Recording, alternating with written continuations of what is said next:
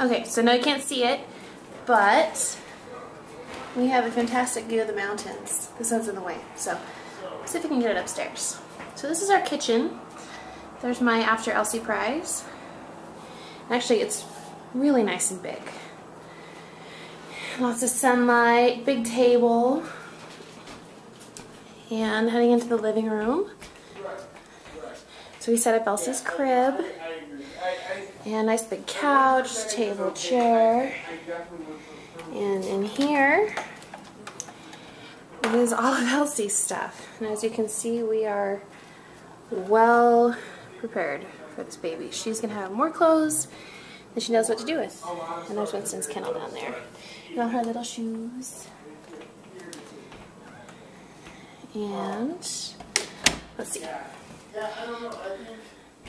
Nice big TV. You can see what I've been watching. And then outside front door.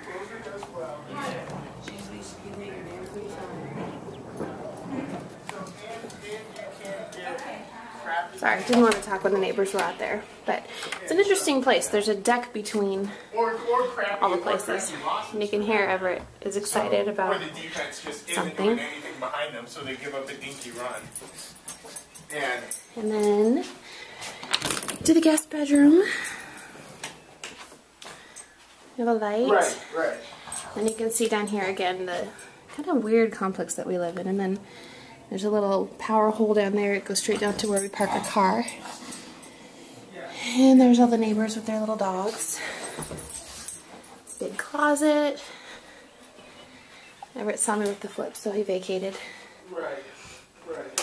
Nice big bathroom. Shower, toilet, standard. Oops. And then our bedroom. Let's see if you can see the view from here with the sun or not. So there's the mountain range, and then more mountains.